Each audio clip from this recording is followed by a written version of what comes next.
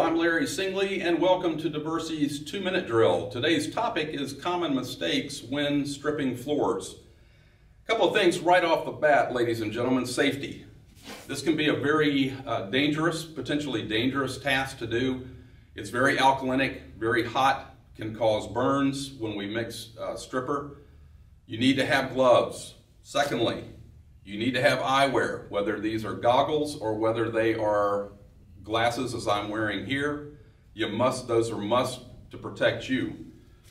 To protect yourself and others, we want some caution tape as well, and you want your wet floor signs. When floor stripper starts mixing with the substrate itself and the floor finish, it creates a very slick, slippery surface that can potentially be dangerous. Preparedness.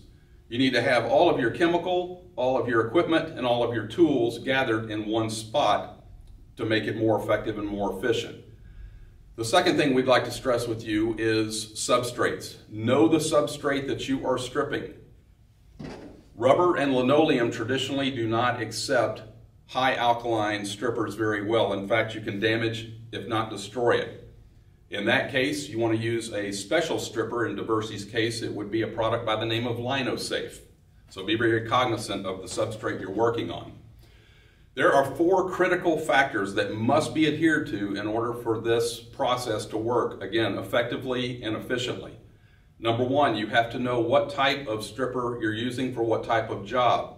Again, is it a floor sensitive, substrate sensitive floor?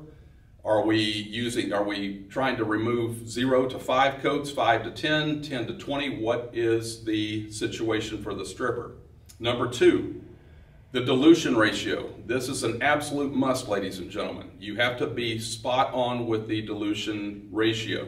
And unless you have an automatic system, such as Diversey's RTD that mixes it automatically for you, you do need a mixing cup to be able to mix according to the labeled directions. Thirdly, you have to have enough on the floor to float a toothpick. You have to flood the floor. And the 4th thing, which is again an absolute must, is it has to dwell. It has to do its job. Traditionally, that's somewhere in between the 10 to 15 time frame, leaning probably closer to the 15. So be cognizant of that. We hope these tips will help you in your next stripping job. We thank you for your time. If you have any other further questions, please contact your local sales rep from Diversey or our technical customer support. Thank you.